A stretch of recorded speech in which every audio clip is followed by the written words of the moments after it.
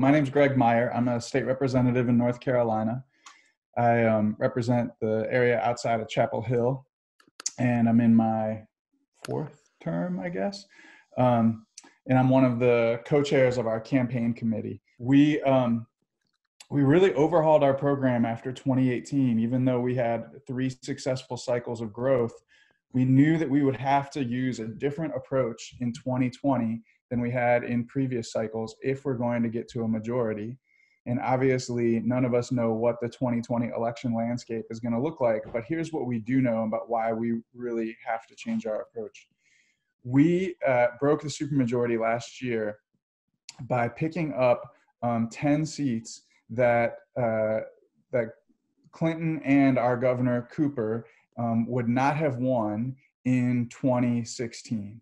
And so we were running ahead of our 2016 performance, both of our legislative candidates and of the presidential and gubernatorial candidates. So we're different than Virginia, where what they were doing is they were picking up seats that Clinton had won and they just needed a legislator to win those seats. But we were successful in 2018 in that we won every seat where Governor Cooper got 45% of the vote or higher. So we were performing at least 5 points ahead of the governor's average in 2016. We even won seats that went down to a Cooper performance of 42%, but that was only one seat, and it was one that cost a heck of a lot of money and had a very well-known person running in it. So coming into 2020, we've basically won all of the suburban seats in our major counties. And for us to win the 6 seats that we need in the House, and the same thing is true in the Senate, if they want to win the 5 seats that they are shooting for in the North Carolina Senate, we have to win in some districts where Democrats haven't been winning for a long time. Exurban and rural districts, some of which have significant Democratic voter bases, but not majorities.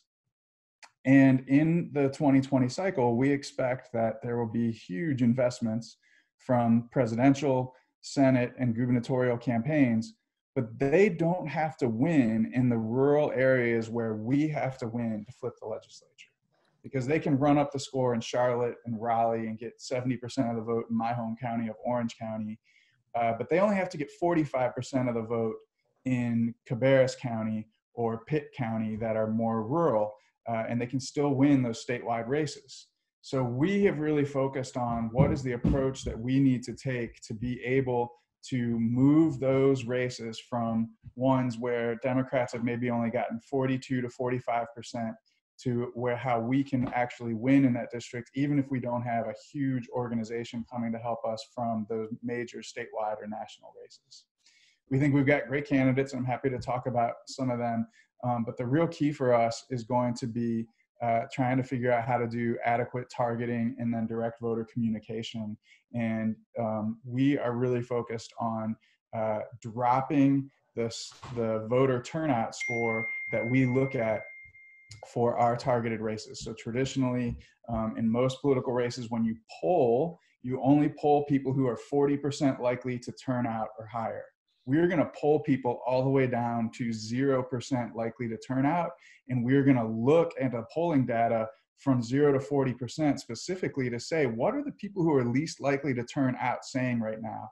And so instead of creating our messaging to try and find the middle between left and right, we'll have multiple tracks of messaging, one to try and get as many of those swing voters as we can, but another path of messaging that will be targeted towards those low turnout, but highly likely Democratic voters.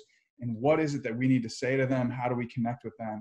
And then give our campaigns a set of field tools to be able to go and find those folks, put volunteers and our candidates in front of them as much as possible, and then try and convince them that even if they're frustrated or turned off by what's happening with presidential politics, we've got somebody that's running for them, for their local community, and who can make a difference in their lives if we get a majority in the legislature. So that's why we need your help.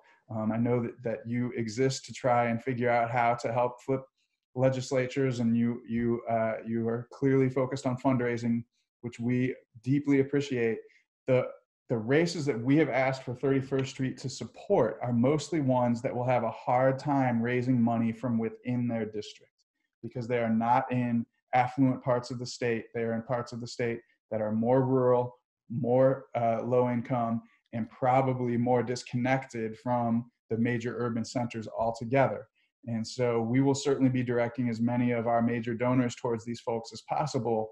But whereas you might expect, in our case, an average legislative candidate to raise at least $100,000 from within their legislative district, these are folks who probably won't be able to raise that much from within their district. And so we're going to depend a lot on national partnerships like 31st Street to be able to really help us figure out how to put these people across.